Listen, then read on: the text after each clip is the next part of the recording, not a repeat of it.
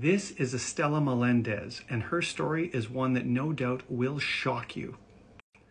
Estela is from Chile, and back in 2015, her story really shocked the world. You see, she became pregnant when she was 17 years old, and in this picture was 92 years old. Unfortunately for her, she thought she lost her pregnancy. Or did she really? In 2015, at the age of 92, she fell and was taken to the emergency department. As part of the routine workup, doctors did an X-ray of her belly. What they found was this surprising finding: a mass sitting in the middle of the abdomen.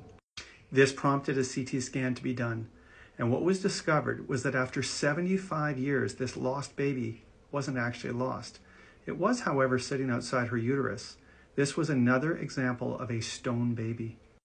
The fetus in utero had passed away at approximately 7 months of age, was outside the uterus, and over time calcified into a stone block, estimated to weigh 4.4 kilograms. This is an example of what one looks like when it's removed. This is a Lithopedion or stone baby.